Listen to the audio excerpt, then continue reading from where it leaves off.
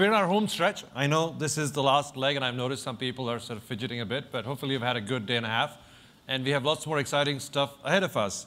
We're going to hear from some people who are going to talk about brands, followed by my friend Howard, who's going to talk about his experiences during 9/11. And then we'll hear from Vicente Fox and Professor Suárez.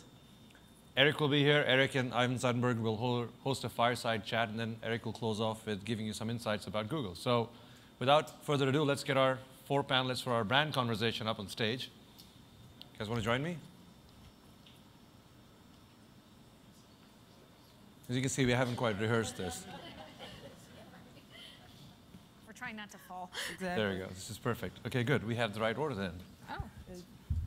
So we decided, because we're going to talk about brands, rather than me introduce these people, we're going to let them introduce themselves as brands. So you're a brand. You've managed yourself for your life. You've done phenomenal things in your life. Can you share with us in a few minutes, what does that brand embody, and how did you get here, and what's the brand journey been? Sure, and I appreciate you saying I've done phenomenal things, but no one does anything alone. So part of my brand is I recognize that everything happens with teams of people. And by bringing diverse perspectives and diverse thinking into a room can create such a greater outcome. So something that's been important to me in my career is really listening to people, and not just listen to hear them, but really listening to understand, and then seeing how we can take ideas into action. And so I started my career at Coke 15 years ago in Hispanic marketing. And fast forward, 15 years later, being the chief marketing officer of a phenomenal brand, knowing that someone else actually created it, I did, and it's 124 years old. So I have to keep that legacy and the strength of the brand. But also where we are in this world where multicultural consumers are the fastest growing population, I look at that and I say making those connections and leveraging and tapping into the people throughout my career, I think is what's going to be continued to make Coca-Cola a phenomenal brand.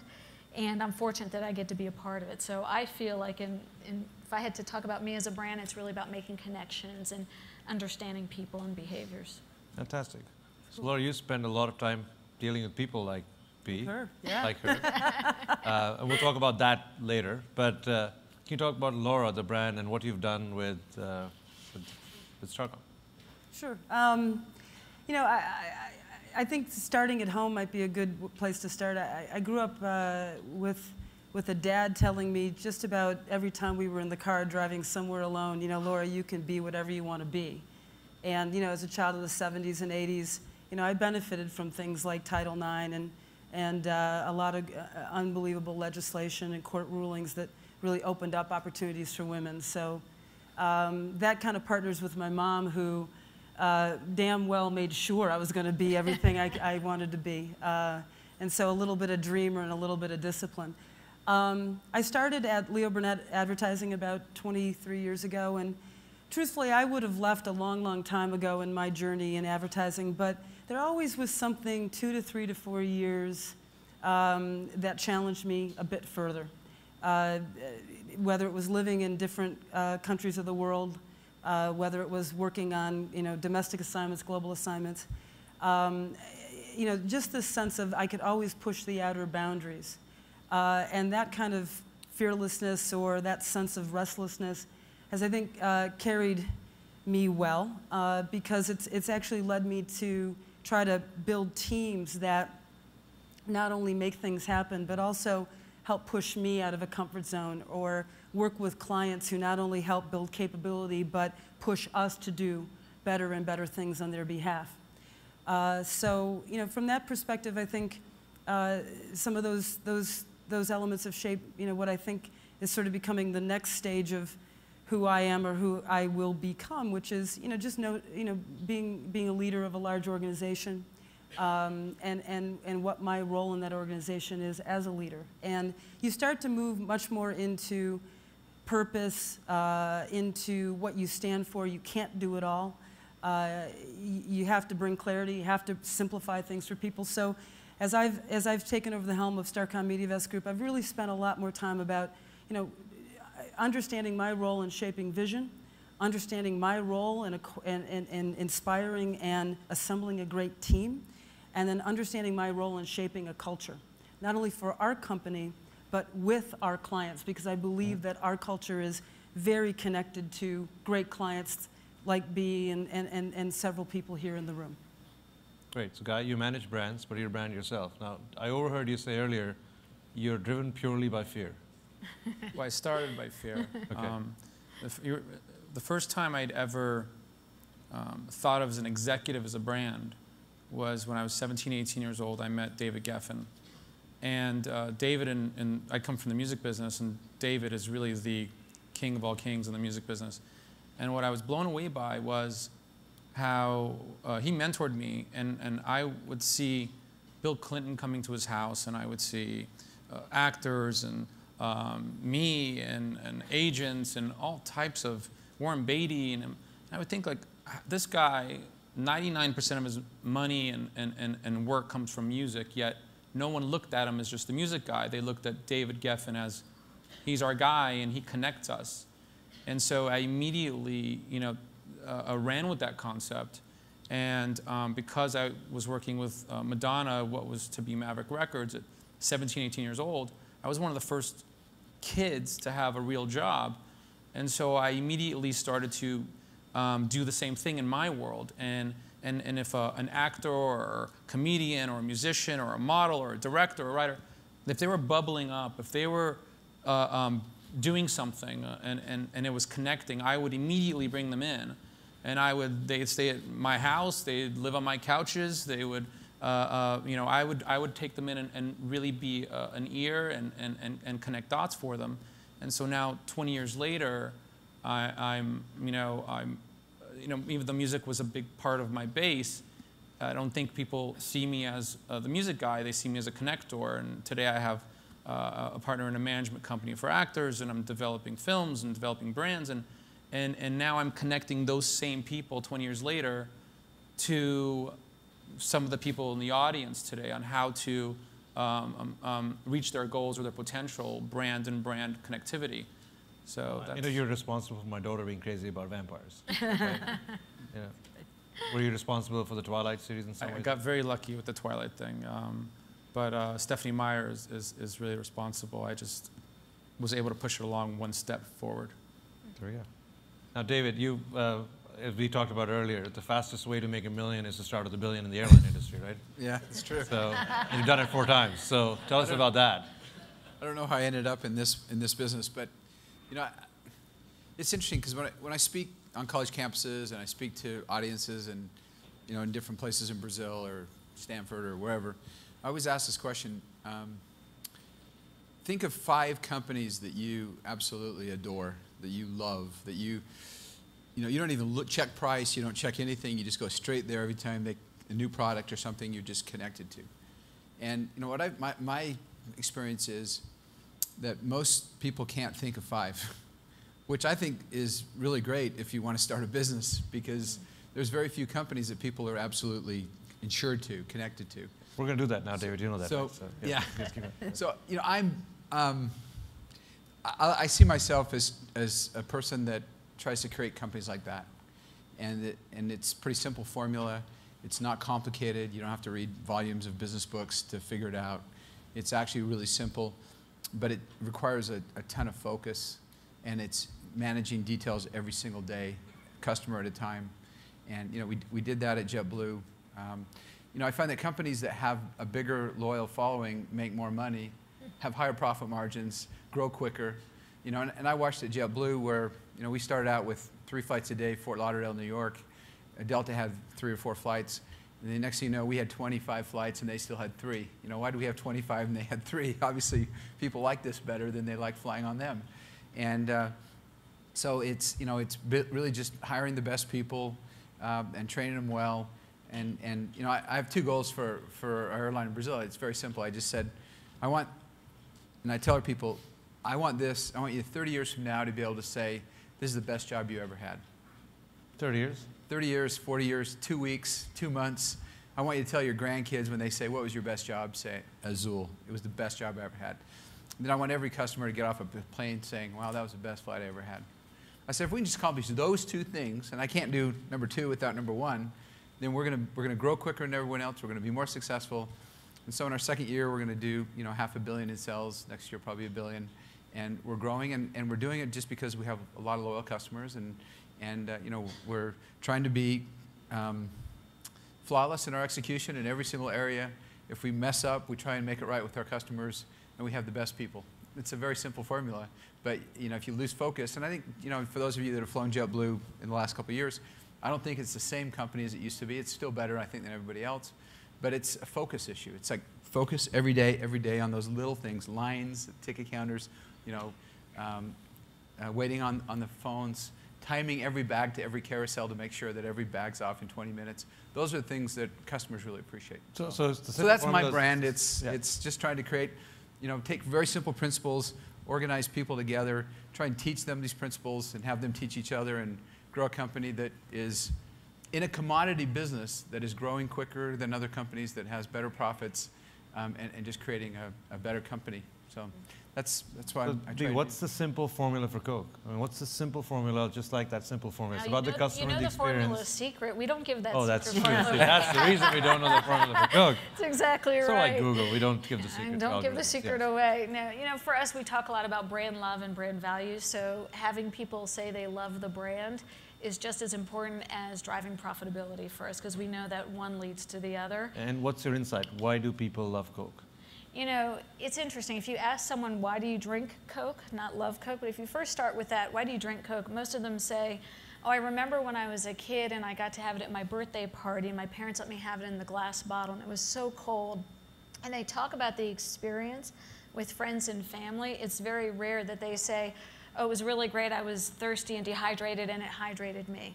And so thinking about the extrinsics and getting people to tap into those emotional connections. And what I loved about the sessions here today is I saw little glimpses of neuroscience and research around how that connection happens in the brain. And that's something that we're still trying to understand. So we're on a journey there. But we know that if we have the right imagery, the right messaging, and contextually relevant ways of family and friends, that it seems to drive that love for the brand. So Guy, what helps drive, you know, what's the simple formula for managing individual brands? And David talked about building a great business around customer service. He talked about Coke. You managed Madonna, right? Yeah. Well, what's the story? What's the simple formula for her brand? Well, if I started out of fear, she started out of being fearless. I mean, she is absolutely, you know, up for any challenge, and is more excited by new, innovative ways to do things, and new sounds, new ideas, new fashion, than looking at what's happening today. And she just is willing to take risks. I think the key thing is being fearless and hardcore work ethic, but really willing to take risks, willing to maybe fall flat on your face, but just do what feels right to you, and you know, just race your own race. So Laura, what about, you work with lots of brand customers. In your mind, who are some of the examples? We'll do the David trick. Name those 3 or 4 brands, that corporate brands that you believe have a very simple story and they execute perfectly to that story. Sure. I mean, Coca-Cola, Walmart, Procter & Gamble, BlackBerry Rim, Kellogg. Notice no digital brands in there. No digital brands? Yeah. You know, we every once in a while we do some projects and do some consulting work on the side, but what I find actually is very interesting is you know, transforming and reframing brick and mortar brands or tangible brands into competing in this new space, and integrating both sides of the brands. So you've got. What's the best example recently? Well, Walmart, for example, Walmart.com, very interesting story. I mean, very few people know that if you click on if you order anything on Walmart.com, you can have it shipped for free and pick it up at the store 2 days later. So will they take Amazon on that way? Well, you know what? I don't think they want to focus on just one channel, because I think they think that with .com and the stores, they can compete on a multi-channel basis. They can be and. And I think that for them it's an appropriate strategy. But I think what's kind of interesting when I look at some of the clients that we work with is, I think that the old dynamics of the traditional marketing model were really set on love and respect. And Bree did a great job of explaining why, Coke is a loved brand. Google is a loved brand. It's also a respected brand. I think that what's going to be interesting in the new 21st century era of marketing is, I think you're going to be balancing now love, respect, and utility. So this notion of, I can take action with this brand. This brand enables me to do something. This brand facilitates, whether it be purpose-based marketing or something that's specific, closer to home. This brand helps me live a healthier life. This brand helps me with health and wellness. So I think it'll be interesting to watch great brands now shift from balancing love, respect, to now balancing love, respect, and this notion of action or utility. And there's no doubt in my mind the digital world and the internet has to, it will live there for them, and they're going to have to embrace that in order to get to that third leg on the stool. So David, you talked about you give these speeches and people tell you there are 3 or 4 brands that they love. What are the ones that come up most often? Well, Apple obviously comes up with everybody, in a lot of ways. But it's, for a while there, Dell had a really strong following. If you want to just talk about the technology side, there's clothing.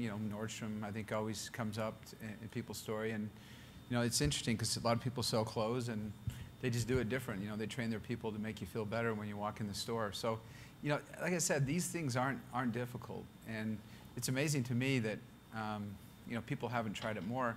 At JetBlue, we can't, unfortunately, we can't do this in Brazil because so many laws down there, and there's so costs are completely different. But so Brazil has more laws that constrain advertising than the U.S.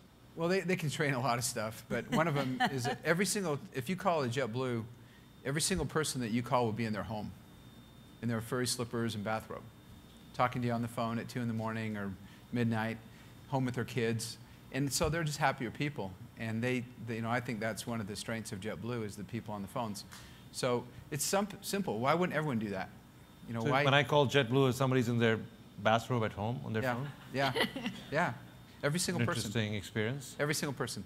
So they're in their comfortable chair. They're relaxing. They're not having to drive, get dressed and drive across town and get in a call center that's hot and stuffy or noisy. So they're just happier people because of that. And why wouldn't everyone do that? It's better for the environment. It's better for. This is a new call center model. Everybody should just shift them back to people's homes. Yeah, it's a very simple thing, but nobody does it just because they just have this paradigm that they can't control the people, and you can control them just as well because you have you can listen in, you can check their stats, everything the same. So just a little stupid thing like that, but those people, it's 2,000 people, and they just have a happier life. So, that's interesting. It's same thing in Brazil. In Brazil, our people, the culture down there is a little different. I mean, there's a separation between management and people. They eat in different lunchrooms. There is a little bit more of it's not egalitarian. It's more aristocratic. So I, eat in the lunchroom with them. I go work the airport. I, shake all their hands, and they're just like blown away. They're just like, why would you? I've never met the CEO of any company I've ever worked for before. Why wouldn't you do that? It just seems silly not to, but it just makes them more loyal, to the company. So it's just little things like that, and then consistency and treating people well in every turn. That's interesting. You're always focusing on the customer experience or the employee experience. That's it. Well, you can't force them to take care of customers unless they're taken care of first. Right. So we live by things like Net Promoter Scores and all that kind of stuff, but it's not that hard. It really isn't. It just needs to focus, and it's something you wake up and think about, really, every single day. So, Guy, who are the top 5 individual brands you sort of think about when you talked about Madonna as being a brand? Individual top 5 brands? Individual brands. I would say Oprah. I would say Madonna. I would say Michael Jordan still. That's a very U.S.-centric view, no? Yeah. And I would say, I'm thinking worldwide. Ronaldo would be.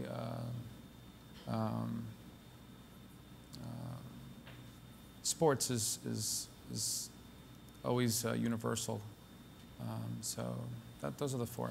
I mean, there was a panel earlier in the morning over here where they talked about Osama bin Laden being a brand. Right. Oh, Jesus is a brand for sure. Jesus is a brand. There he you go. rocks. Yes, yes, yes. So now, there's a big conversation around how do you create a positive brand towards change. You know, they were talking about the Yeah, they were talking about I would love to sit with Osama bin Laden and say, okay, let's manage your brand. It's really bad right now in some areas. And, so what would you do? I mean, well, he'd be doing lectures, putting out books. I would definitely, you know, it would be a big change. It would be a big announcement on Oprah. Got it, yeah. So you'd be leveraging one brand for the other. He's going to come home. His kids, he's got 1,000 kids. They're all going to show up. They're going to, you know, give him hugs. And we're going to make peace. I'm going to have Netanyahu's going to be there. It's going to be lots of tears. And we're going to make peace. And then there goes the tour. And I send them on tour. Stadiums everywhere. But on a more serious note, we talked about leveraging an individual's brand. Now, how do you take a brand like Madonna and continue to build it from here? Well, I mean, luckily, you know, they always say you never want to manage a client whose career you want more than they want, right? And you will find them. You will find them like, come on, what do you mean you're canceling this? I just spent 3 months setting this up. And with her, you know, she's determined. So you're always better off immediately out the gate with someone who has determination. You know, she is always. I'll give you an example of something which gives you the mindset.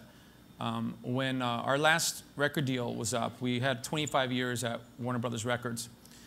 And we sat down and discussed, you know, okay, what do you want to do? We'll go renegotiate. And traditionally what everyone does is renegotiate their deal.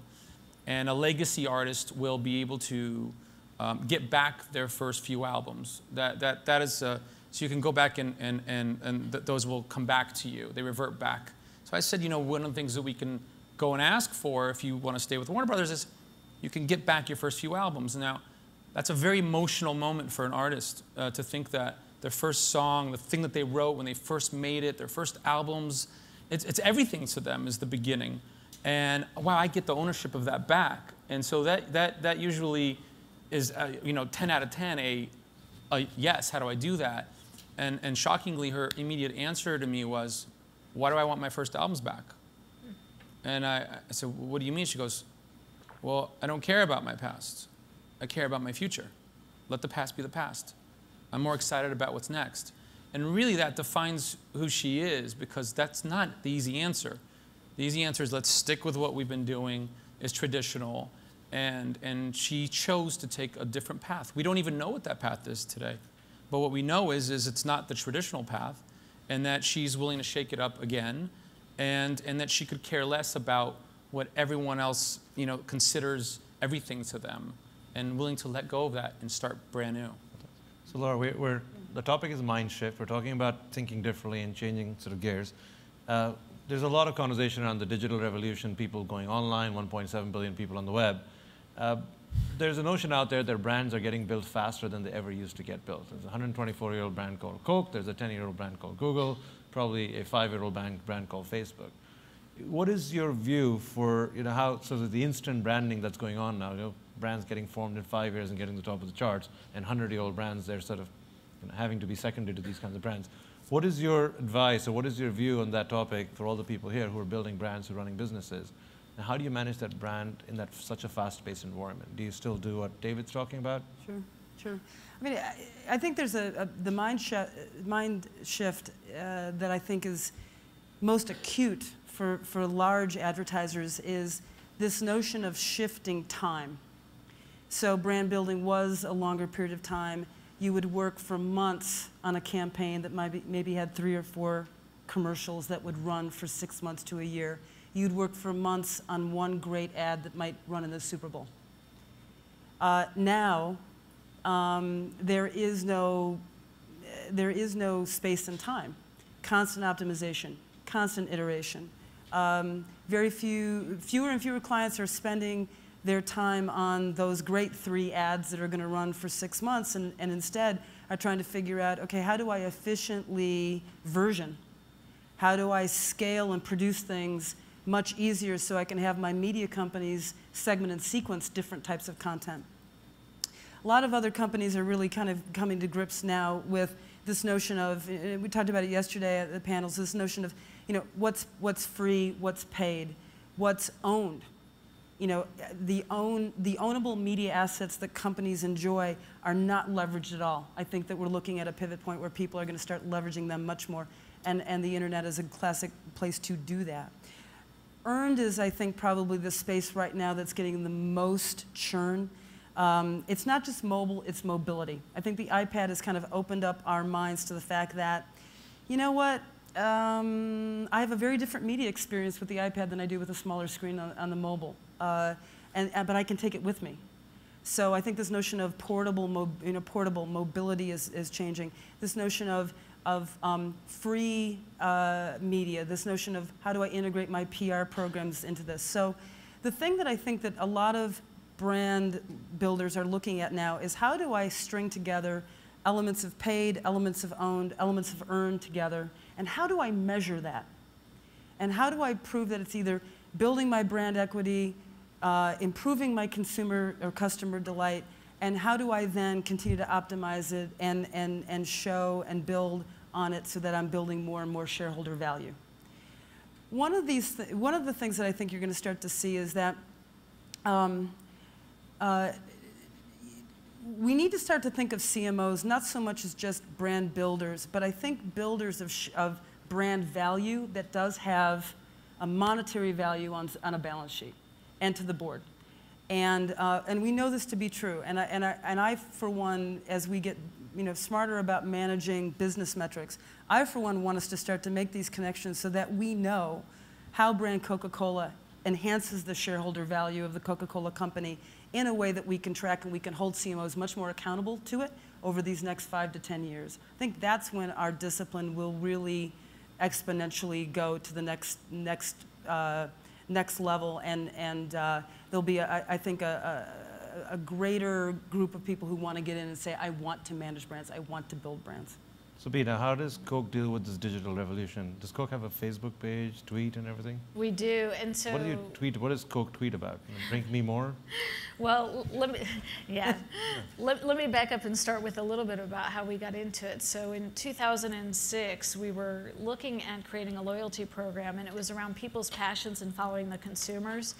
And so we titled this thing Project Access, and we didn't really know what to do with it, but we said, how come the airline industry, the credit card industry has this great formula with their consumers where they can reward their most loyal consumers and give them this extra value that people then hoard and seek and only stay within those partnerships. Mm-hmm. So how do we do that? But we wanted to flip the model to not just provide a catalog, but to follow where people wanted to get those rewards.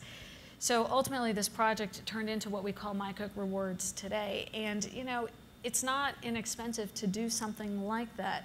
We wanted to try to understand the digital space in terms of our brands and spend our own money to build this community so we would own the data. And today we have over 15 million registered users on My Coke Rewards. And every second people are burning about 44 points on this platform. So the platform is amazing, and what it taught us is that, because we've had some key learnings along the way, that what had to be put onto this platform around providing people access to the things they love needed to be relevant and culturally relevant and relevant for the time and day. So even though we started in 2006, what we offered today is very different from what we offered in 2006. And then connecting it in the social media landscape. So now let me get to Facebook for a moment. There were 2 individuals who started the Coca-Cola Facebook fan site. Coca-Cola didn't do that. How many followers? So, today there's over 11 million followers.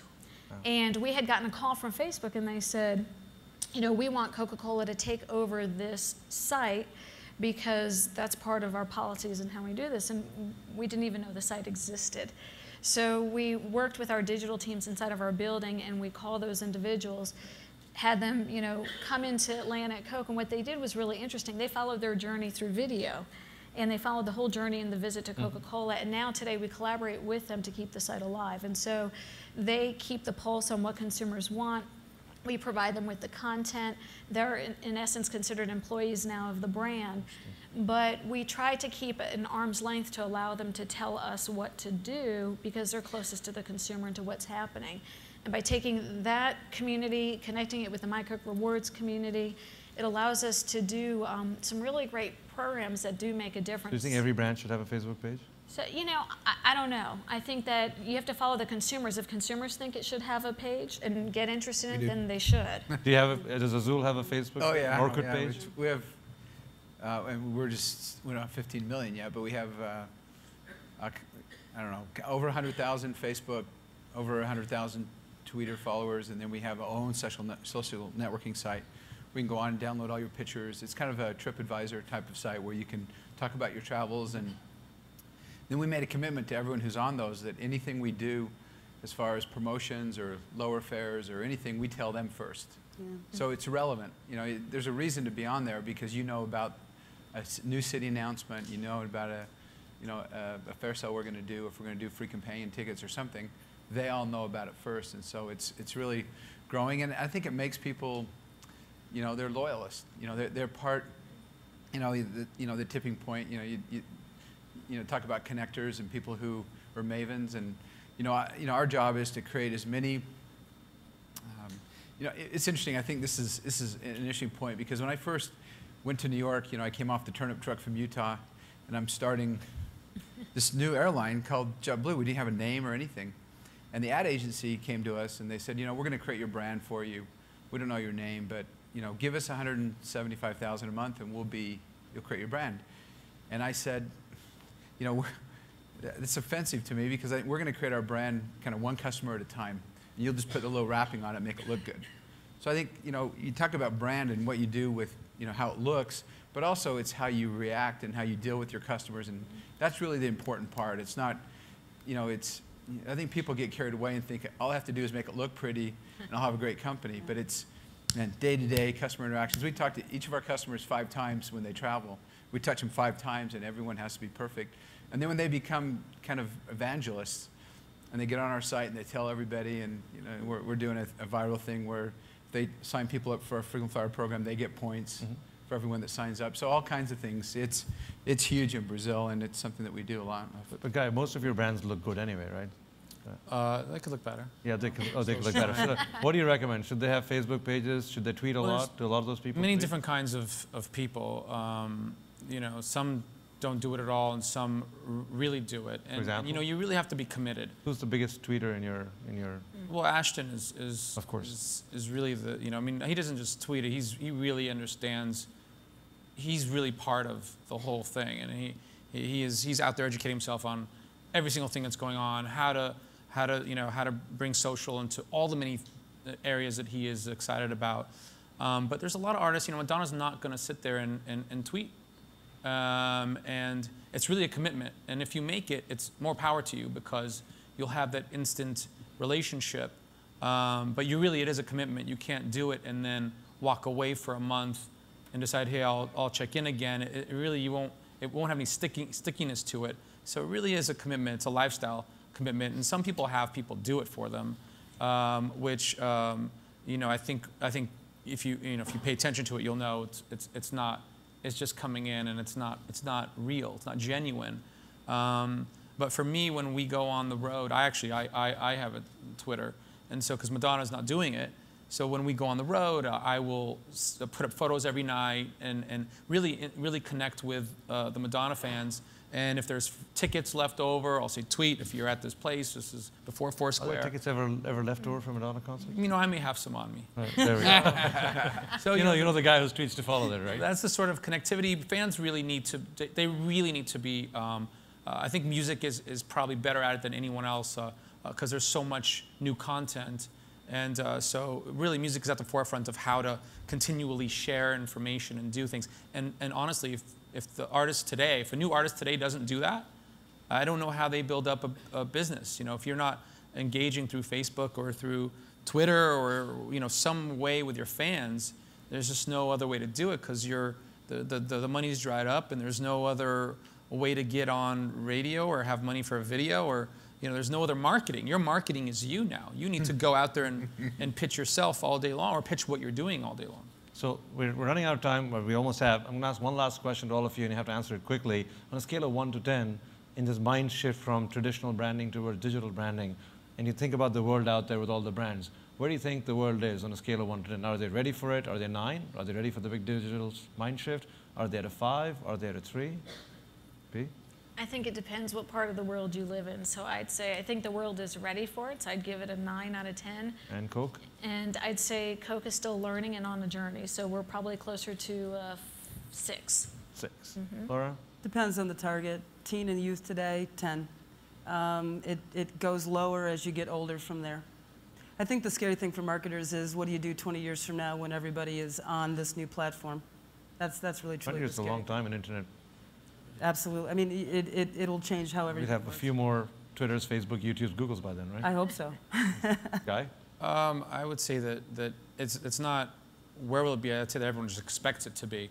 So I think that the expectation is out of 10, that everyone expects something new to be coming, or for Steve Jobs to be every 4 months showing something brand new, a new way you can have people play live at your house without even having to see them. They'll just show up. You know, Aerosmith is at your house playing live, and so that people are expecting. I think if it doesn't move fast, they'll go, "What do you mean? Now you can only have one person?" And you know, we thought the whole audience would be here with me at my house.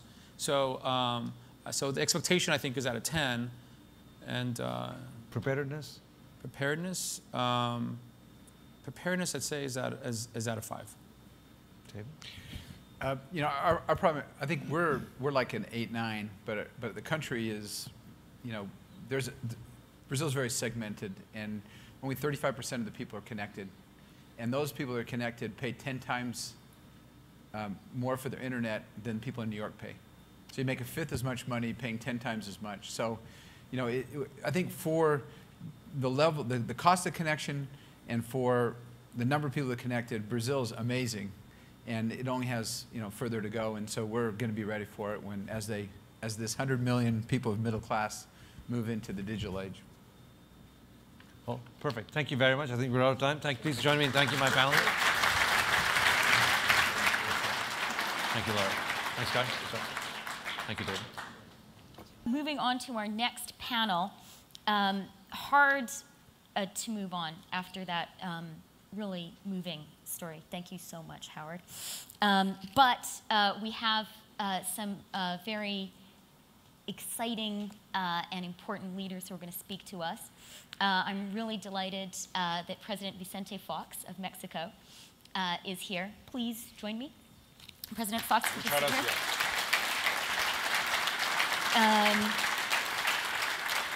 Please sit down. And Professor Marcelo Suárez-Orozco, who is an expert in globalization, immigration, policy, and education, and who is now professor at New York University. President Fox, people like to say that people need no introduction. It's actually true in this case. As you all know, he was a groundbreaking, iconoclastic leader of Mexico, both in Mexican politics, the first opposition leader to be elected since 1920, and incredibly important in, as well as domestic politics, in reshaping the North American continent and in reshaping Mexico's position in our continent. He has a lot in common with this audience as well, because prior to his political career, he had a very glittering business career. I see Beatrice nodding because he is from the Coca-Cola family.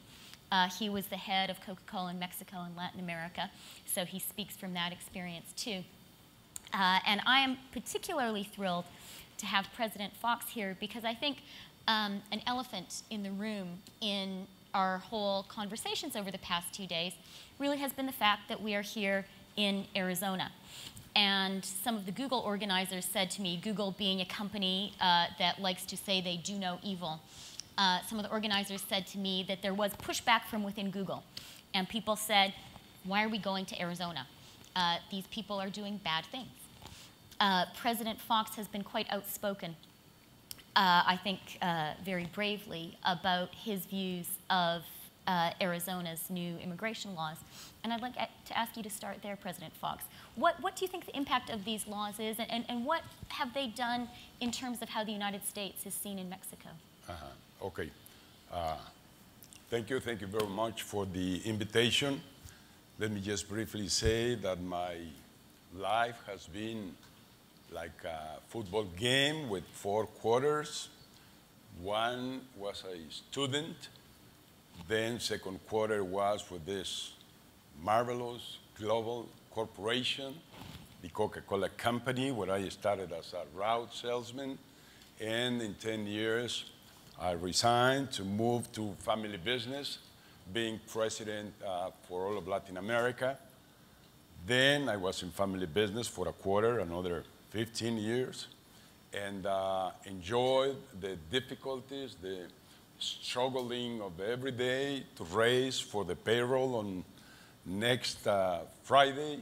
Very difficult to run small businesses.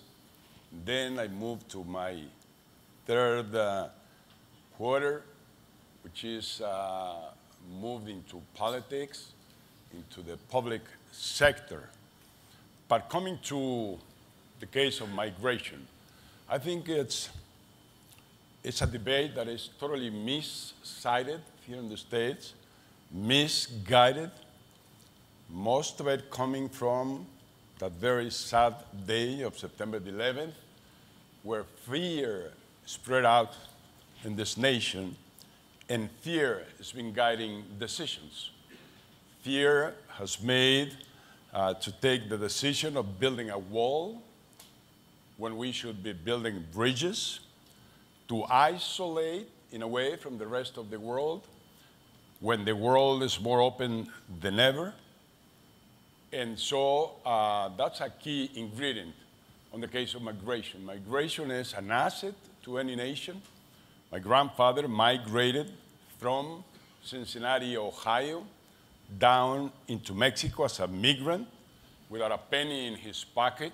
He crossed deserts, mountains, rivers, borders, and he settled in Guanajuato in Mexico. And there he found his American dream. So migration is a two-way street. And when I see this great nation, which I feel part of because of my grandfather, I don't see why this change in leadership, this change on going on the vanguard and challenging the world for openness, for growth, for equal opportunities to everybody, and now has backed up to enclose within itself. I think that the decision that has been taken in Arizona is totally wrong, misguided, because the first one that is going to pay the price for that move is the same state of Arizona. They have forgotten that Mexico is a partner, that we buy from this nation more products and services than what Italy, Germany, France, and Britain do together. We account for hundreds of thousands, maybe millions of jobs for US citizens because of the imports we make into Mexico. As partners, we're building prosperity, we're building competitiveness to our nations, we are protecting our jobs from the challenge coming from Asia, from China, from India, and we have to understand that we're partners, and that as partners, we can build a much better future. And finally, the human side, just mentioned by Howard. I think the human side is a key ingredient in this issue, as well as in many others. In many others, as the same corporations that work global, and that they should, as we are proposing now, together with Georgetown University and the Gallup Corporation, that by the side of each CEO, Chief Executive Officer, should be a CCO, a Chief Cultural Officer, working not on the markets, but on the human side of development, working on ecology and protection of natural resources, working with the community, working to build up successful communities, successful societies, successful citizens all over the world. So again, I think that we should be building bridges between our two great nations instead of dividing through building walls, which, by the way, those walls are being built by Mexicans also. So you've just mentioned business, President Fox, and when I talk to American business leaders, in general, they're very pro-immigration. Do you think that they have done a good enough job about raising their voices in the American political debate? Well, here we are, and I'm highly impressed of having come to this meeting to see this vanguard of talent, of brains, of audacity, of innovation, as you all are. But we pretty frequently forget that human beings do their best in scenarios of peace, of prosperity, of humanity, scenarios of stability, and that's where we do our best. And that's what at Centro Fox we're doing, trying to build that kind of economies, that kind of nations, that kind of societies where we human beings can do what we're discussing here. And governments really need to think about this and really need to think to the future and make sure that they build this kind of scenarios so that the whole world can move forward. I'd like to bring our friend Marcelo into the conversation. So, Marcelo, you have studied immigration policy over time. How does the debate right now fit into the American historical context? Are people angrier about immigration now than they were in the past? First of all, I'm delighted to be here and to be a part of the conversation, and I'm especially delighted to share the platform with President Fox. As the President was speaking, I was reminded of the beautiful first line in Anna Karenina. All families are happy the same way, but when it comes to immigration, all of the families of the post-industrial world are unhappy the same way because we're caught. Hey, what about Canada, my country? I'm going to Toronto next week to do some cultural therapy for the things that are not working in Canada also. Canada does very, very well when it comes to immigration. But we're caught with an essential ambivalence. You ask, how is what's going on today different from what happened in American history maybe 100, 150 years ago, when in the Lower East Side of Manhattan, a massive wave of migration, a wave of migration that is greater than today's migration wave, was fundamentally transforming the nation. That wave of migration created great anxieties, great concerns. We love immigration looking backwards. We love to narrate the stories of our ancestors who, against fantastic odds, came to emerge as engaged citizens who really built our country. In the here and now, immigration has always generated pushback.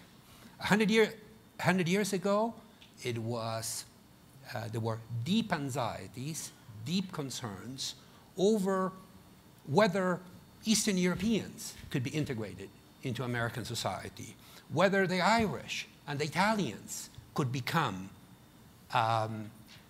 members of a family that had been founded by earlier waves of English Protestant immigrants. Today, again, serious anti-Semitism, serious anti-Catholic sentiment was at the very, very center.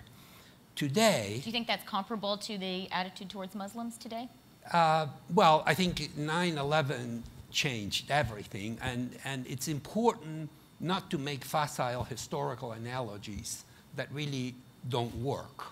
The point that I do want to make is that in the that was elegant, wasn't it? United States, he skated around there very well done. In the United States Supreme Court today, there are no Protestants. All members of the Supreme Court today are the descendants of those Catholics and those Jews that were once imagined as unassimilable, as an impossible group to bring into the family of the nation. Looking backward, all of this becomes very obvious, very ridiculous. What's important to think in the 21st century is how the story of immigration has become the human face of a global, interconnected world. You can't have integrated economies. You can't have integrated communications. You can't have integrated technologies without having integrated demographies. And this is what every country today in the high-income world is experiencing. Very, very profound transformations moving forward as a function of the dynamics that the global integration of our economies and societies is generating tremendous demographic changes. There's one important fact, though, and one big difference from this previous big wave of immigration that you're talking about. I sometimes find myself on talk shows talking about this, and one of the people I'm sometimes on talk shows with is Pat Buchanan. And one of the lines that he likes to bring up is he says, these people all broke the law. These are 11 million lawbreakers who are here. And surely we as a country have the right to enforce our laws. What's the answer to that? Can you just say, well, it's like an interconnected global economy? Well, I think that we're less than 5% of the global population today. We probably have roughly 20% of all unauthorized immigrants worldwide. This clearly does not work.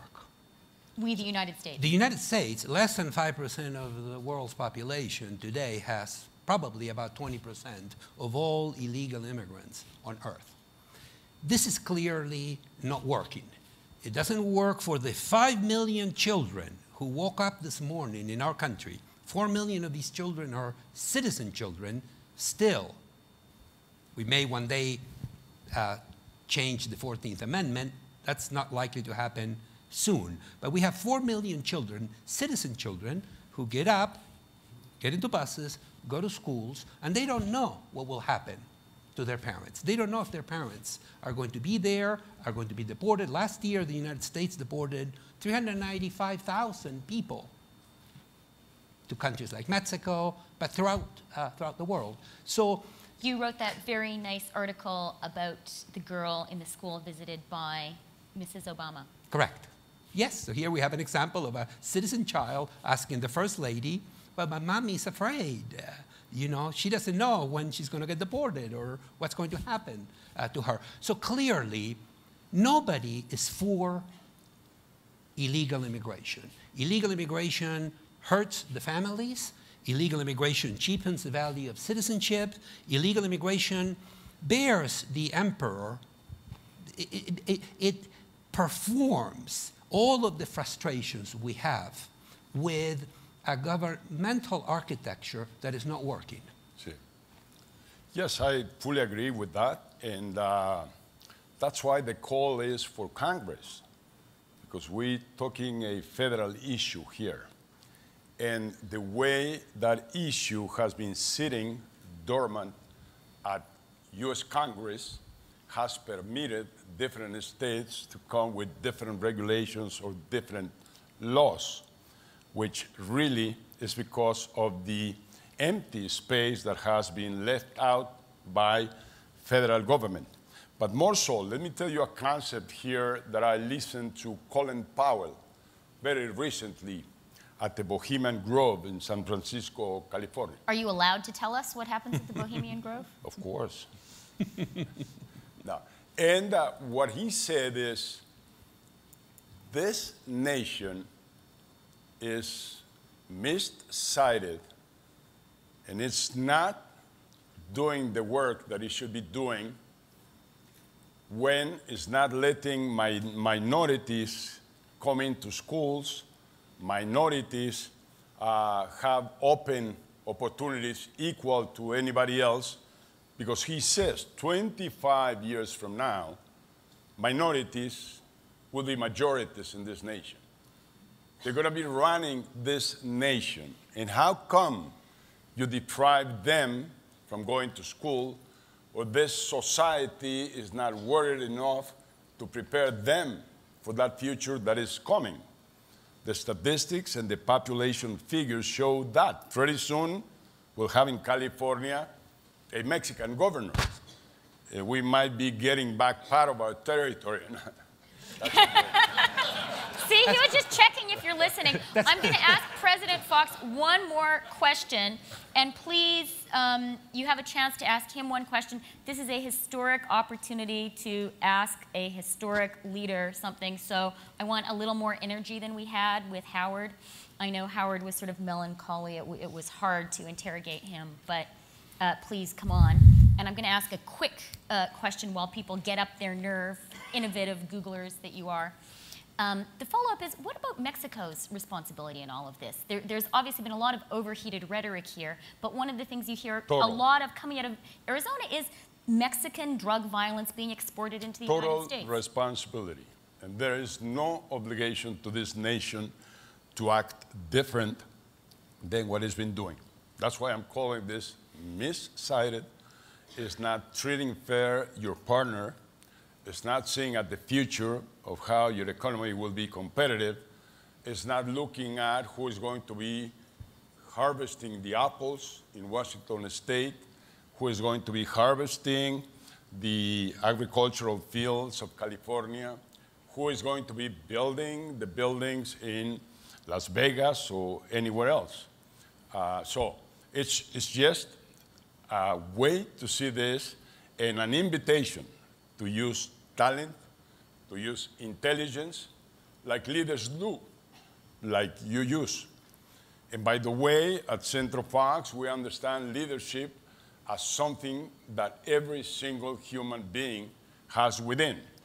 We're all leaders. We're leaders all the time of our life, and we're leaders in any activity that we choose to work upon in our lives. The big problem, most everywhere, is that many of us don't go within ourselves, don't learn about our leadership, don't learn about our capacities, and do not commit ourselves. So you don't create leaders. We're all leaders, and what you do is to facilitate that everybody makes this exercise and come up with that strong, passionate, compassionate leadership and big aspirations for heroic goals. That is what we should all do, like that big graph there. That's as far, and maybe not even that far, that every single human being can reach. If you only discover your leadership, if you only are aware of the power that we all have within. And renewal, which we've been hearing all these magnificent stories here, Dipra Chopak puts it very simple. Gift yourself with 5 minutes of reflection every day. And then maybe you don't need the call of cancer that Lace had. Maybe you don't need the September the 11th to react with your own corporation and with your own humanity. If you commence every day on this new beginning and you work new ideas to the future, you can every day be doing better things, great things, heroic things. Okay, let's hear from some of the leaders here with their questions, please. Very much. I am an Austrian citizen and I live in Mexico. I immigrated there, and I just wanted to say I'm very happy that there are no walls at any border, otherwise I would not be there. My question is, what do you think, President Fox, what did trigger the drug war in Mexico, and how long do the citizens have to wait until this is going to come to a, not to an end, but to a livable situation? Well, with all respect, we in Mexico just happen to be in between the huge, the mammoth US market of drug consumption and the countries that produce it down south, the Venezuelas, the Colombias, the Bolivias. And we're paying the price because one president, whose name is Felipe Calderón, decided that he must cut the supply of drugs to this nation and that he must cut the supply of drugs to our youth in Mexico. And then we're in this war that is not our drugs, our war. Because the money to nourish that war is coming from this market, this huge consumer market. Billions of US dollars come down south every year. And the weapons, the ammunition, each and every one of those comes from this nation down to Mexico. So what's the answer? Do It's drugs a have to be joint legalized? responsibility. We have to work together. That's why I'm totally for depenalizing not only drug consumption, but drug production, drug distribution, and the selling of drugs. I think that we must Decriminalizing? separate. Legalizing? Yes. How far? Legalizing? Total. Absolutely total. At the very end, it's our own responsibility of the users, of the consumers. I mean, you don't limit the consumer to get Coca-Cola because it has caffeine. Just give them the Coca-Cola. That's going to be the headline, Beatrice. Coca-Cola is the same as drugs and should be legal. The nations that have taken this step have suffered no increase in drug consumption, like Holland. Or this nation, when it finally ended up the prohibition back in the 20s of last century, you ended up with the capos and with the crime that extended in the area of Chicago. So prohibitions don't work. At the very end, it's the consumer, it's the user of drugs that has to react, has to protect his own health, has to be pretty aware of the harm that he's doing to himself. And the family education and the school system education. Imagine a world where you have drugs that are depenalized and that are legal, and that you tax them with a 1,000% over and above the price cost. Then you are on a market, and the money you can raise there, it will be more than enough to reduce drug consumption, like societies in this nation or in Mexico have been able to reduce smoking and liberated many, many people that were to die. In the case of Mexico, there is not more than 1,000 people that die for overdoses. And this war has costed in the last 4 years 28,000 people killed, or if we take cigarettes, or if we take alcohol, it's tens of thousands of people that die for that. Why is a nation paying such a high cost on tourism, on investment, on talent that is leaving the country to protect that 1,000? I mean, let's leave it to them to decide whether they would consume or not.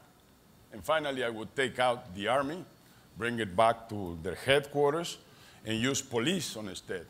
Because there's a lot of problems with the presence of the army on the streets. A lot of human rights violations, a lot of non-due judiciary process that every citizen deserves. So we must do some changes. We must think like the guys that passed through this stage this morning, innovation, new ideas, new ways to confront this problem. We have to think laterally and go beyond this war that we're faced with right now. Okay, well, our time has come to an end. We've had a red light for a few minutes, but I introduced President Fox as an innovative and iconoclastic leader, and I think he has certainly lived up to that billing in the conversation here. Thank you very, very much. And thank you very much, Marcelo, for helping us to understand in a broader context these very heated issues. Great pleasure. Thank you very much. That's and I think, Marta, my partner. Oh, yeah, and Mrs. Fox is here with us also. Is my partner. My love. Now, Nikesh. Thank you, President Fox.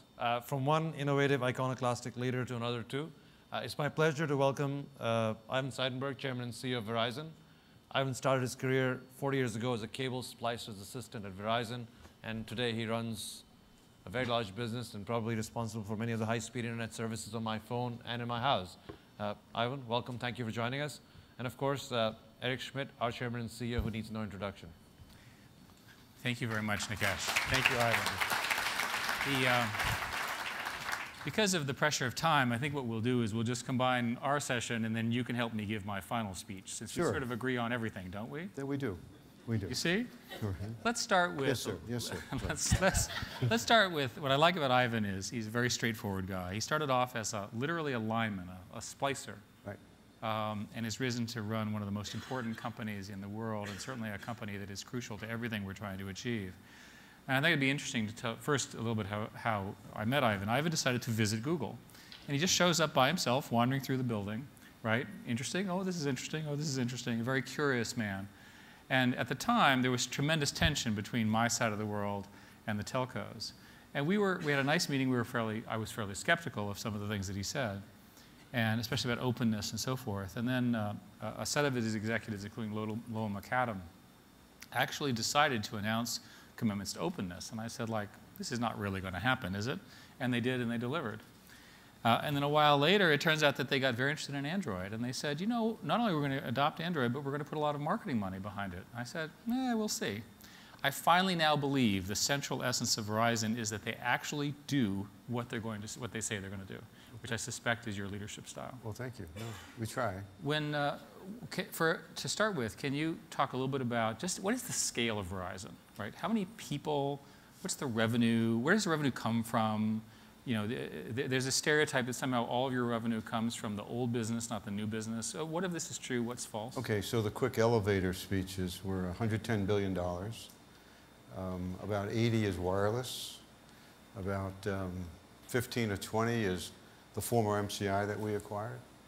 So in hindsight, the old telco that you all maybe remember is 10 or 15% of our whole company. It's that small. Yeah. And I assume it's getting smaller? Yeah, it represents a bigger part of our cost structure, but in terms of revenue, it's... So you have high cost, declining revenue there. Right, exactly. So don't you have a problem dealing with all those people and trying to get them over? Yeah, so we're 220,000 people. Sorry, could you repeat that? 220,000. 220,000 employees. Right.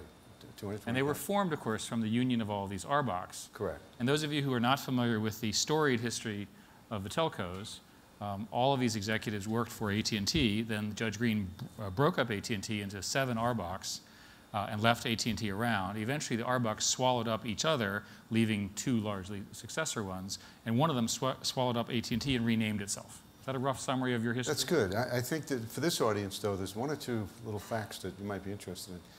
Probably 50% of our company has worked for us for less than 7 years. So we're basically a new business. So we're a legacy corporate structure. We've renamed ourselves 10 years ago, but I think the issue we have a very new workforce. And probably 60 to 70% of all our revenues have been generated in the last 3 or 4 years. Wireless was 0 revenues 20 years ago.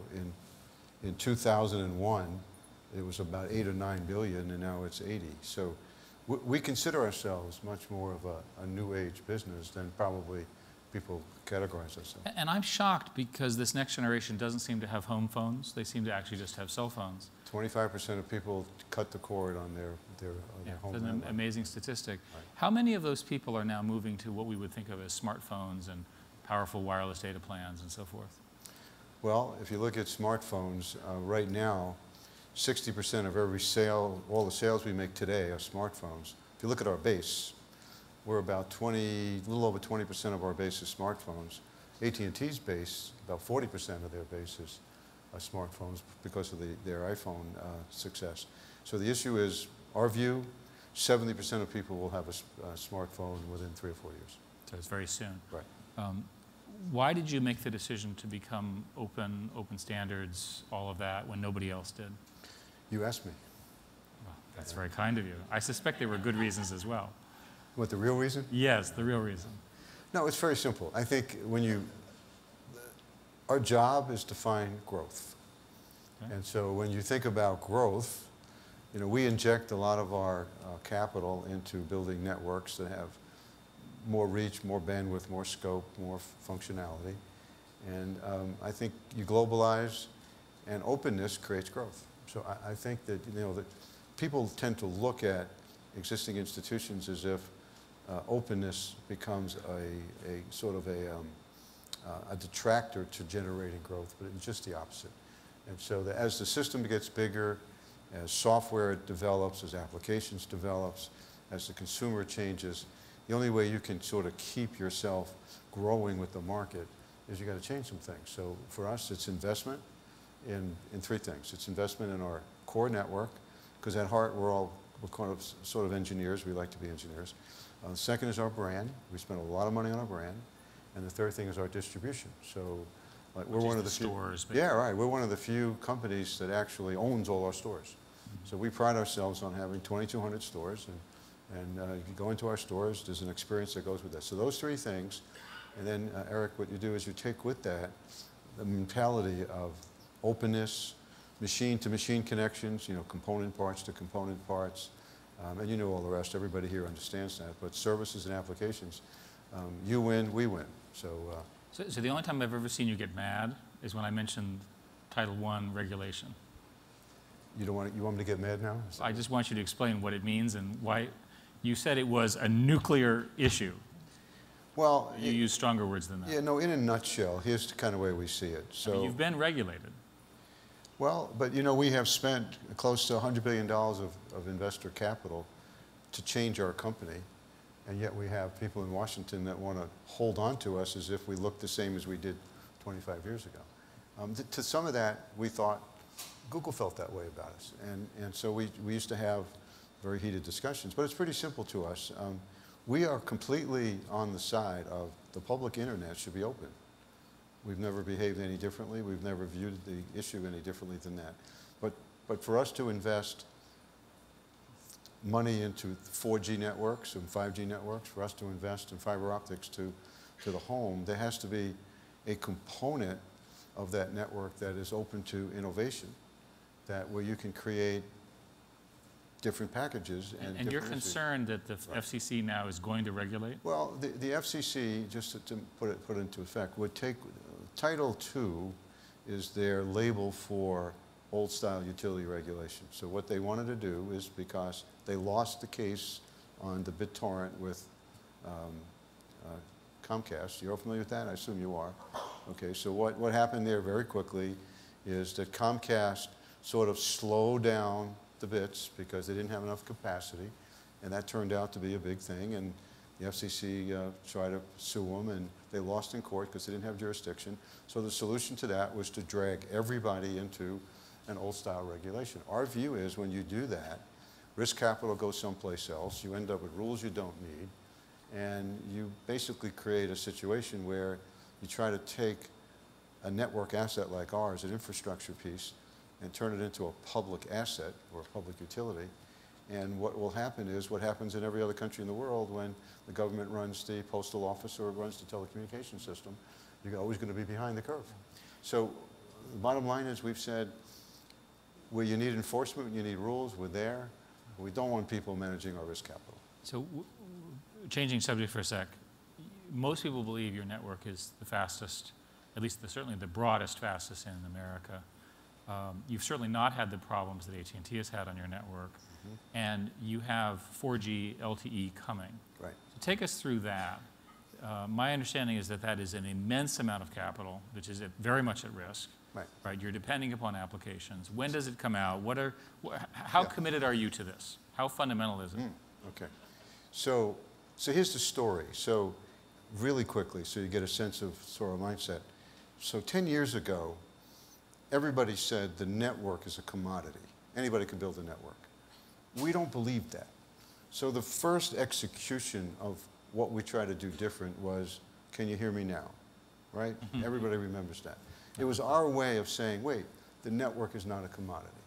So we then went from 1G to 2G to 3G.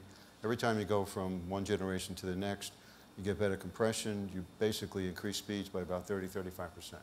So here we are with the 3G network, nationwide 3G network, CDMA based, as you know. You're getting 1.5 megabits, 1.8 megabits per second. And then the 4G technology comes along, it's 8 to 10 megabits per second.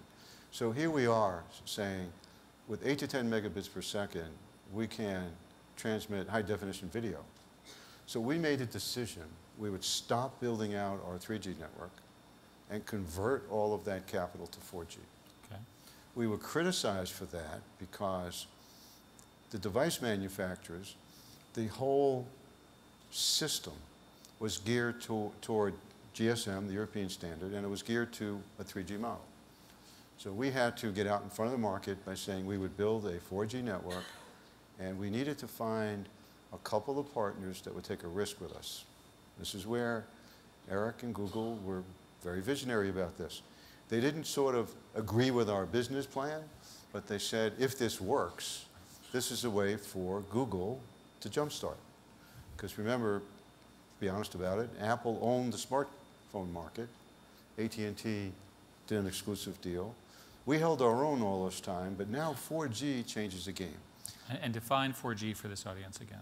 4G is just a sort of a carrier's model. It's fourth generation. It's an overlay network on top of the existing tower structures. So everything still works. Everything still works. Everything's backward compatible. So when we cut over 4G, if you buy a new 4G device, it'll be backward compatible with the existing network. Now, from an infrastructure guy, here's some interesting tidbits.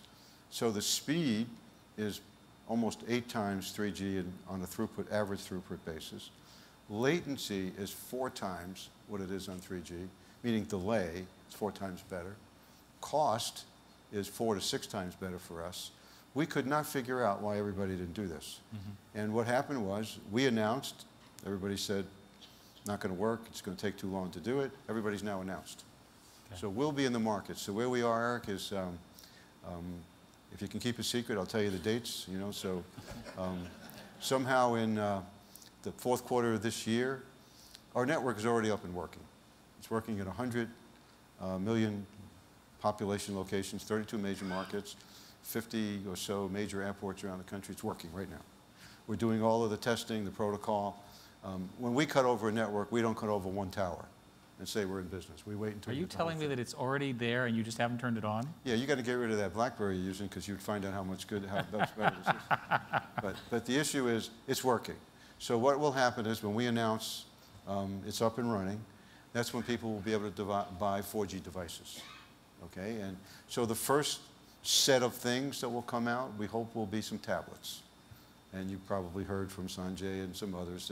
There are some companies that are focusing on 4G tablets.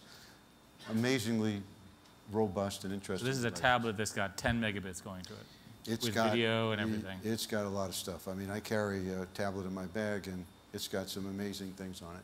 Mm-hmm. And there's lots of applications. It's not just entertainment. It's just so many interesting things. Then the other thing is, there'll be some air cards. Obviously, people will use that for their applications. And then what we'll start to see are devices being rolled out. So you'll see a slow build up. The time you get to the end of the 1st quarter, the middle of next year, you'll start to see a choice of devices. And then all the carriers will start to move. And then what we hope will be is that the world will move to the 4G standard. Why is this important to us? You know, 70% of the world is on GSM. So we have done as well as we're going to do with our wireless business. So growth said we wanted to reach the whole world. And so we had to move to a global standard, which is now 4G. And you know, one of the things behind the scenes, Eric, that we've always worked on is, like you do this, our people didn't just roll out 4G, but we worked hard at all the standards bodies to make sure that we had consistency across the entire world. So basically, at the end of this year, we're going to have a network which is 8 times faster, 4 times better latency, and costs you less to run and build. Right.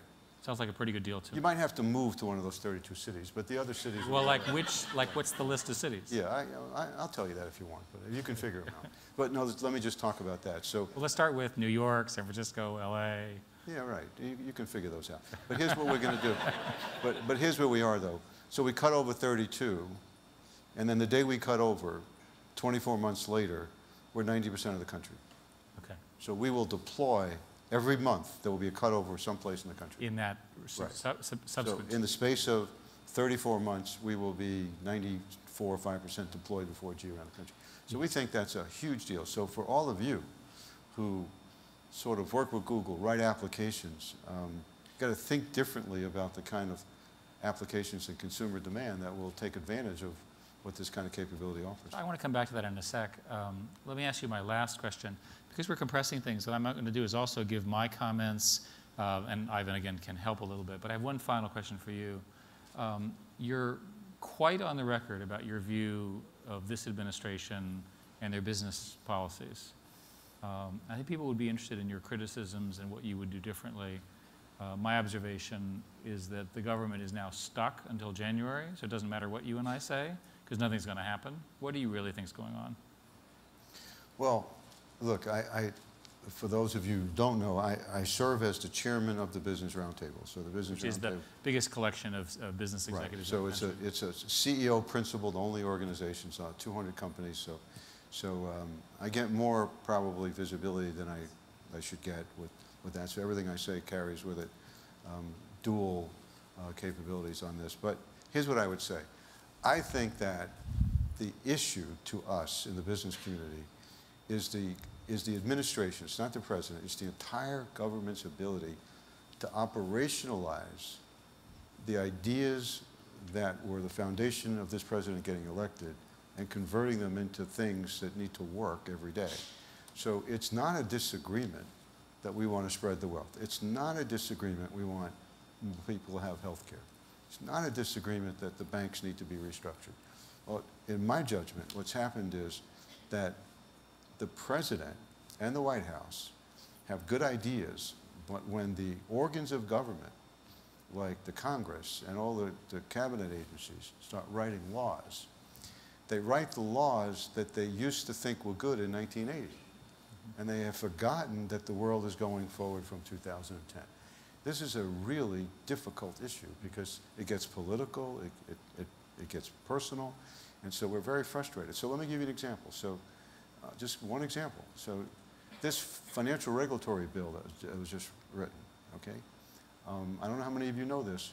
The bill is 2,400 pages long. There are 1,000 regulations. Now, okay, we needed some controls. Nobody disagrees. We work with the administration on those things. But when the staffs and the bureaucracies and the vested interests got a hold of it, there's going to be 150 proceedings that won't get resolved for another 2 or 3 years. So the business community is really concerned about the embedded costs that are getting put into doing business in the U.S. that are not necessary. So am I criticizing the president? No. But the organs of government need a little adult supervision on this issue so we can fix this, okay? And I've told this to the White House, so it's not that we don't. And we get into these discussions, and we have examples after examples. But is their head in the right place? Sure. I mean, we want to help fix that. Now, last thing. So why is there so much? If you look at the economy, last point, the macro numbers look terrible. You know, unemployment, demand, that kind of thing. The micro numbers don't look as bad. Your company is strong, our company is strong, a lot of companies are strong. So what's happening is there's a huge resistance to deploying risk capital. Okay? And that is because of all the uncertainty that's buried inside of the economy. And I think we need to fix that. America needs to take the lead on that. Yeah. Okay? So I think it's a healthy debate. I think the business community is obligated to speak out. We become targets of the media, the press, and, and the answer is, so be it. Right. Comes with the job. Yeah, I think our employees, I know this. You take my company, 220,000 people, average salary is $60,000, $65,000. Guaranteed, our company is overwhelmingly Democratic, right? But when they come into town hall meetings and they talk to me about, well, what's the gap? They get it. They get it because they know we're going to create the jobs. Business is going to create the jobs, not government. So I think the issue we have to figure out is how to take the policies of the administration and operationalize them so that it creates real organic wealth for the country. Well, thank you for that. What I'd like to do is to talk for a few minutes about what I think, and Ivan's comments I think are a perfectly good step up to this point, and maybe a couple questions and finish up. I've been looking at what does all of this mean for all of us. And Ivan said some sort of amazing things. He said that basically by roughly the end of this year, 32 cities, which are going to give you the precise list fairly soon, are going to have 10 megabits as you guys are walking around, and all you need to do is buy a new card for your computer or a new iPad or what have you. And this is a phenomenal achievement on their part. And the neat thing is it's good business for them. Lower costs, better use of capital, and so forth. So it's a win-win. Absolutely. And this is what technology means. So what's the bigger picture? And I've been thinking about that for a while. And let me offer you a model, which I'm going to call sort of augmented humanity, for lack of a better term. The notion that people are good at some set of things, and computers are good at some things of things. And we're now actually getting to the point where computers will be very good at the things that we're no good at, and we're very good at the things that they're no good at. And it's the sum of the two, when we interact with each other, that very, very interesting things are going to have, making us all sort of smarter and quicker. And think of these computers, and I mean this in the broadest sense of computing, as a new set of digital senses. And we've always been defined by our use of tools, right, as citizens, right, as humans. So let me offer you a basic theory that, I'll call it the Google happiness theory. The computers are there to serve us, not the other way around.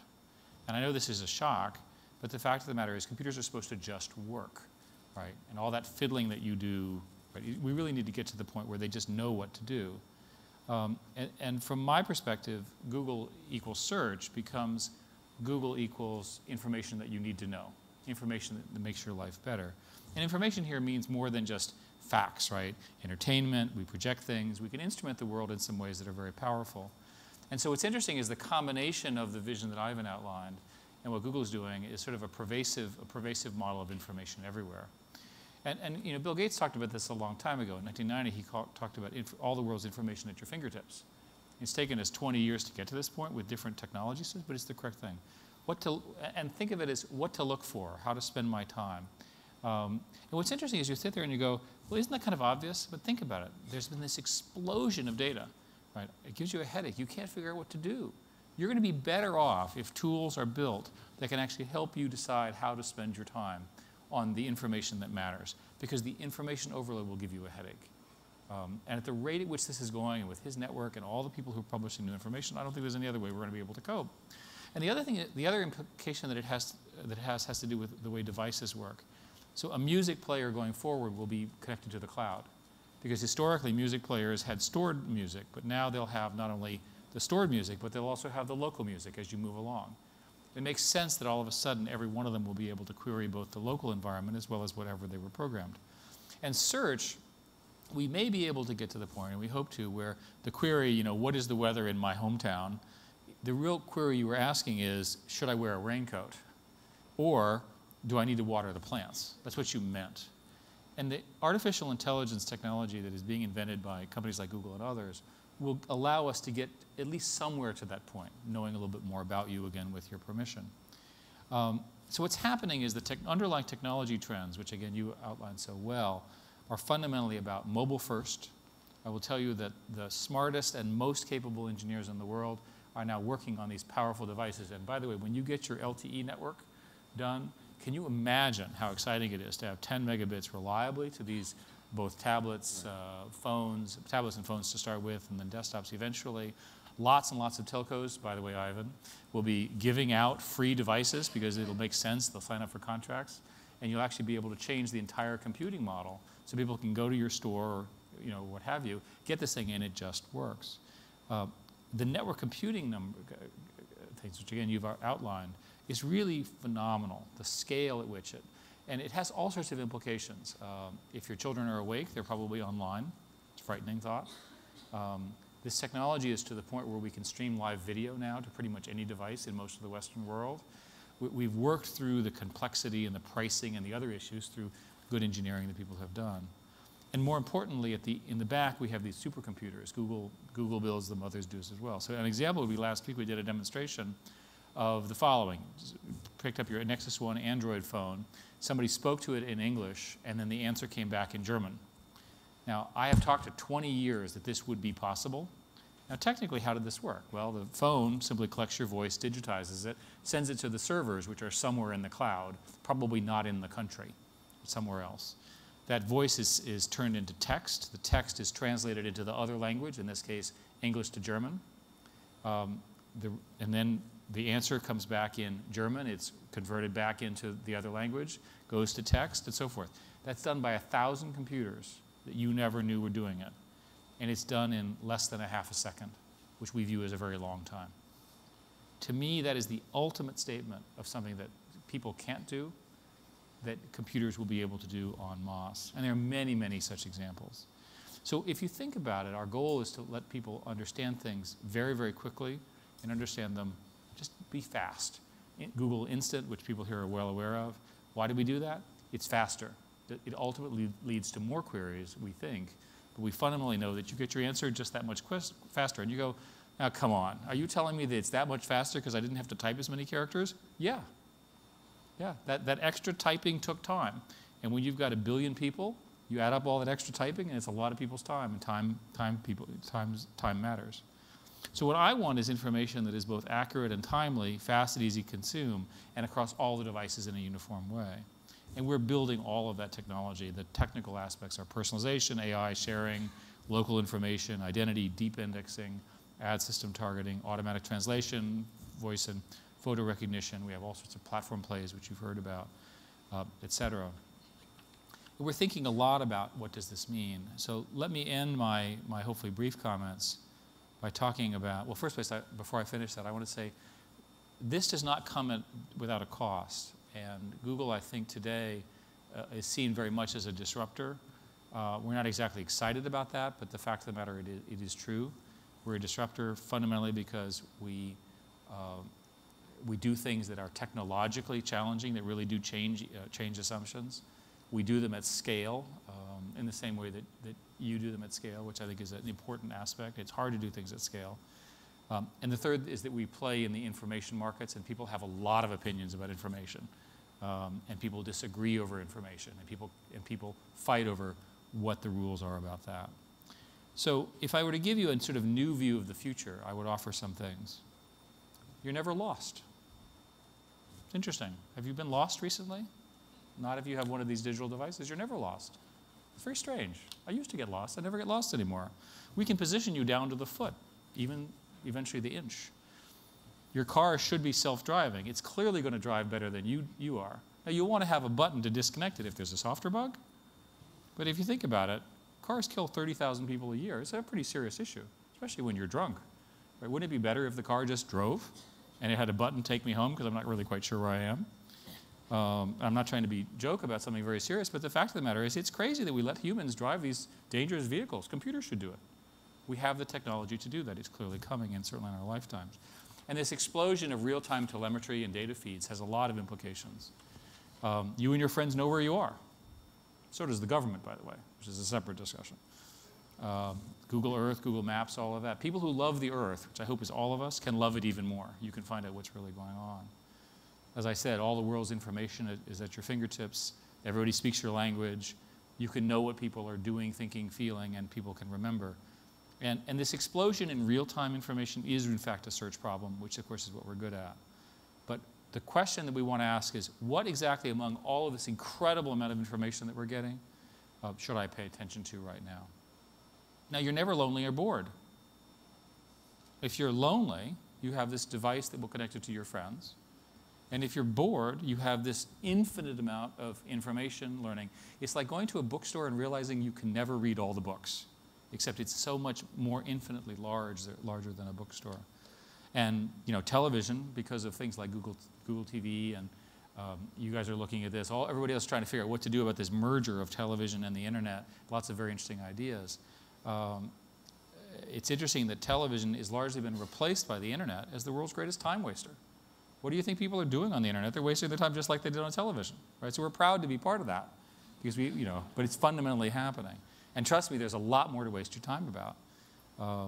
Entertainment of games and movies and short videos is ubiquitous. We suggest the next video. I was shocked that YouTube has more than 2 billion plays a day, 24 hours of YouTube videos uploaded every minute. I mean, this is very disturbing. Think about the amount of time that we're consuming. And of course, that number is growing quite rapidly. Your friends are always around you. They're always online. There's always somebody for you to speak with.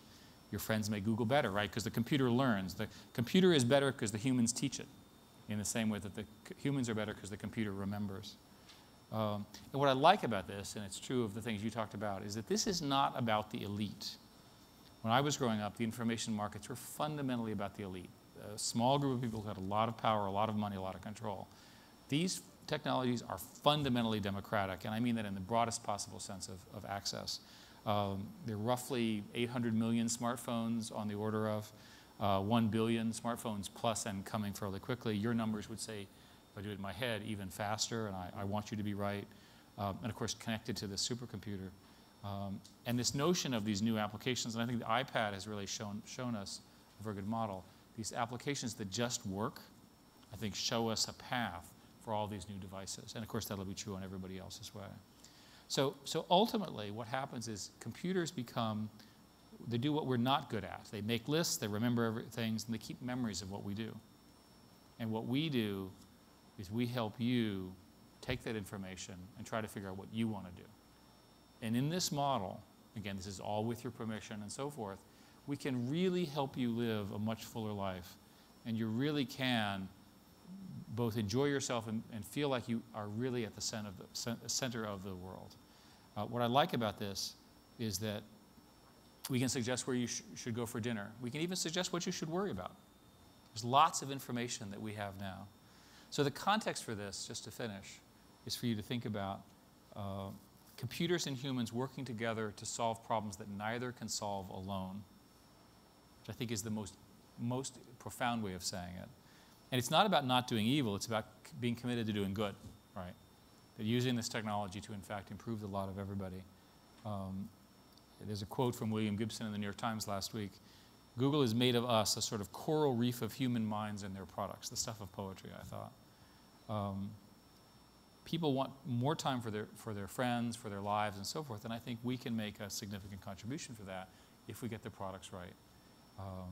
So thank you, and I think thank you all for that. What I wanted to do just to finish is to say thank you to the teams that put this event together, Lorraine and her whole team. Could we have a round of applause for all of them?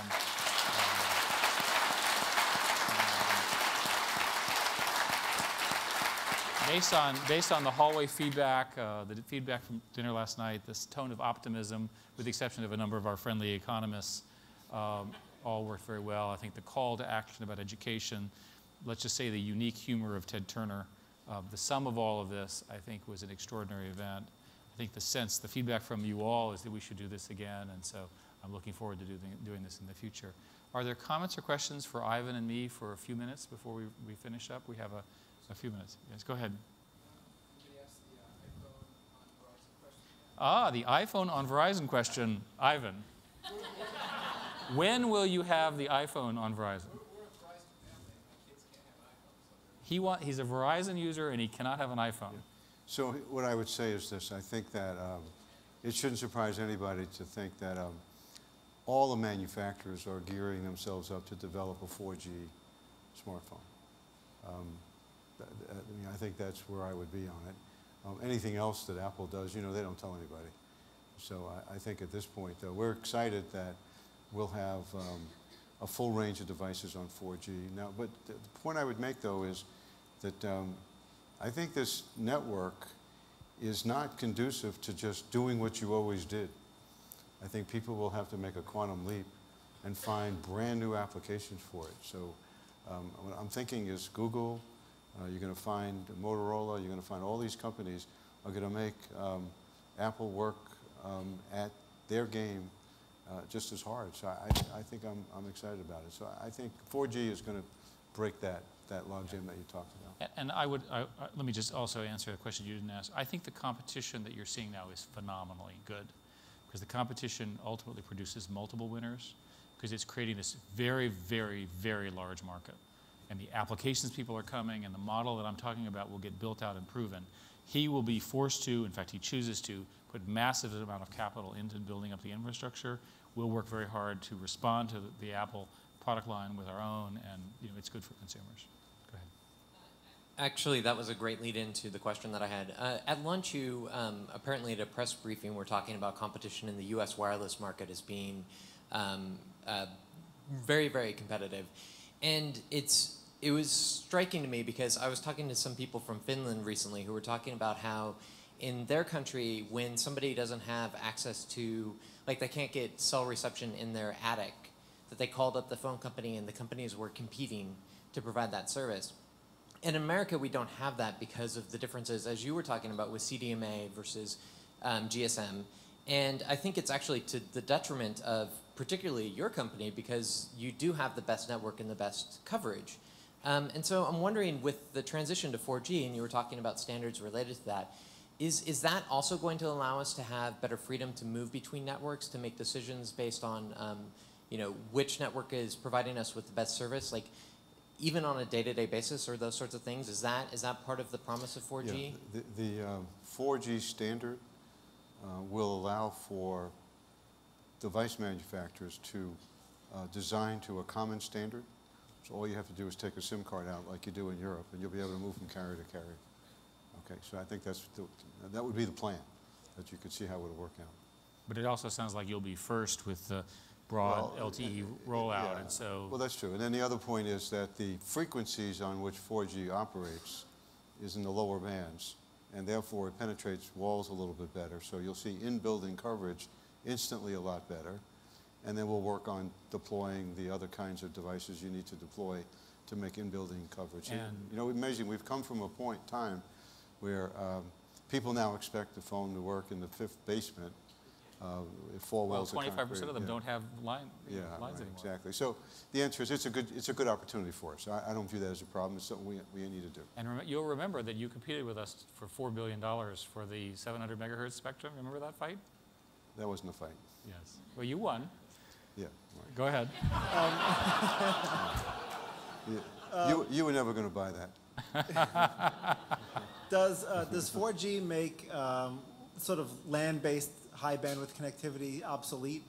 Even FiOS as well as other forms of high bandwidth connectivity, or do you sort of foresee that people for whom connectivity is really important will have both? So here's the way we would look at that. I think that Eric's right. For mobility, they'll get you 10 megabits to your person or to your device.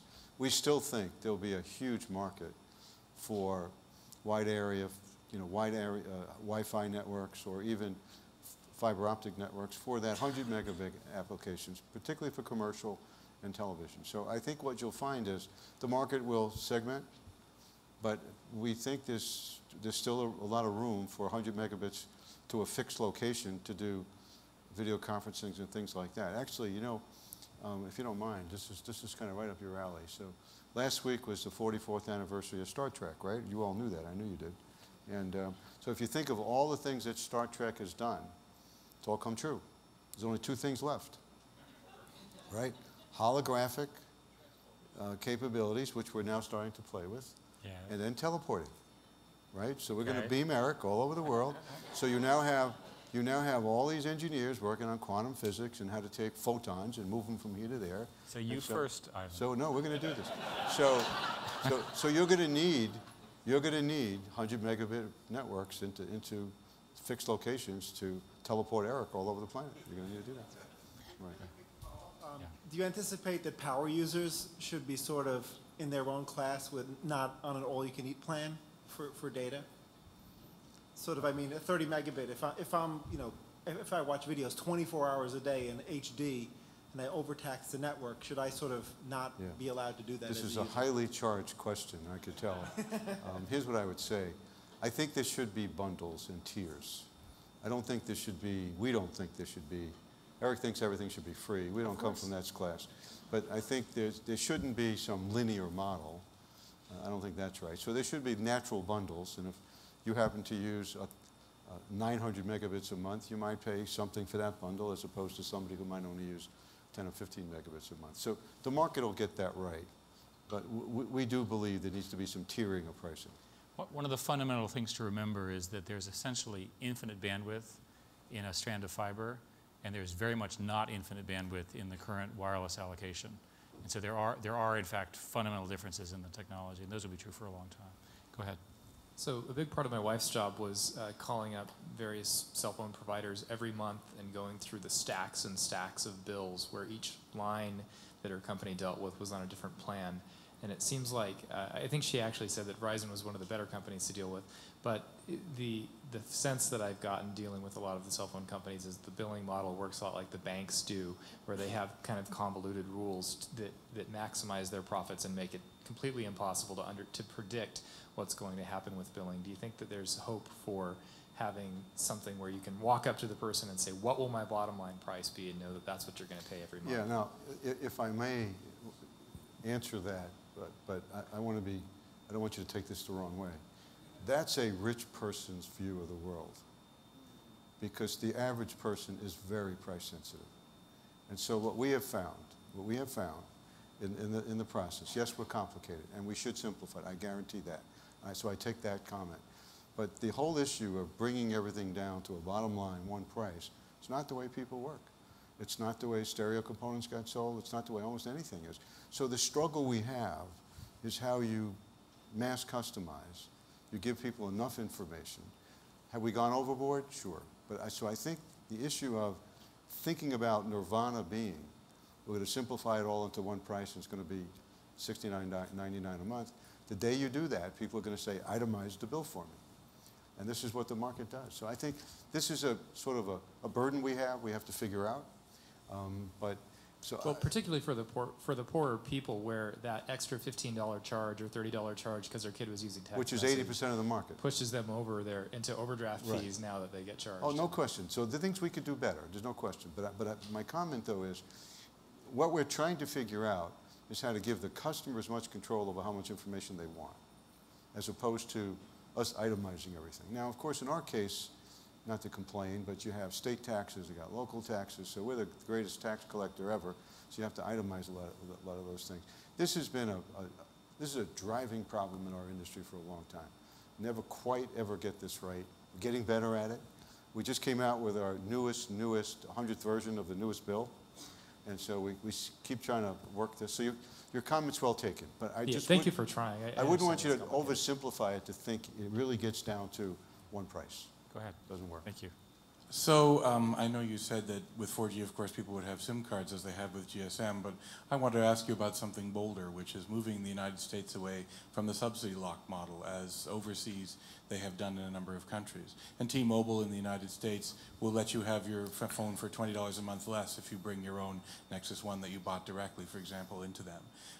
Do you see Verizon and other American carriers moving away from subsidy lock and allowing a lot more flexibility in how people buy handsets and how they move from customer, and so you win the customer every month with good service rather than a contract?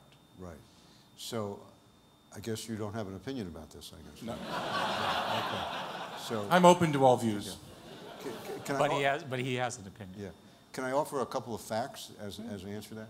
So average usage in Europe of cell phones, right, is about 200 minutes a month. Here it's 900 minutes a month. So the model that says you bring your own device has actually created a lot less utility out of the network and the service. The issue in the States has been, because of the very question the gentleman there just asked, that the entry barriers for people to buy the service was such that if we didn't subsidize the handset, we couldn't penetrate the market. Now, what we would like to do is move more to the next generation of devices to be more like the PC. So you buy your own, you get your connection. What we have to make sure, though, is we don't suppress demand because we create an entry price that's so high that people can't make it. That's why you have contracts. Now, people don't like contracts, but it has allowed us to penetrate the market with more devices. So we have, in data in the US, higher penetration of data, higher penetration of usage than almost anywhere on the planet, perhaps except Japan. Now, so the issue is we need to migrate. Now, I think what you'll find us trying to do is testing, as we roll out 4G, different classes of devices to see what those subsidy levels might be and where we need to go with them. So your point's not wrong, and we got it, But it's not as simple as giving the market a cold turkey shower and saying from now on out, you're going to spend a tablet, it's going to cost $500 or $600. And Eric will be the first one to call me and say, well, give it away. Absolutely. You should Right. be giving it away. We had this conversation. Right, exactly. And the answer to that is, it's a hard issue when you spent $30 or $40 billion But think building of all a the money network. that you can There make. go. You send this thing, there's all this Right. downstream revenue, you know, you can upsell. We So had this look- conversation. Yeah, we did. And because you make all the money, we don't. You know, What's that's- wrong with The answer is, we got it. Checks in the mail, Eric, we got it. Okay, I hope that, the answer is we're sensitive to your point.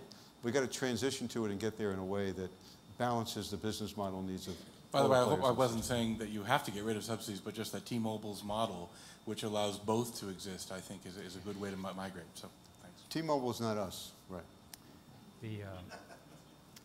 I want to thank everybody again. Thank you, Ivan, for everything you've done. We depend on you and everybody else. You really did make it possible for us to actually be here and talk and so forth and so on. And the future is really enabled by this. I think, Nikesh, maybe it's time for us to get off the stage and turn this whole event off to you. Well, I just want to say thank you very much, Ivan. Thank you, Eric. Let's have a round of applause for the gentleman. Thank you. Thank you.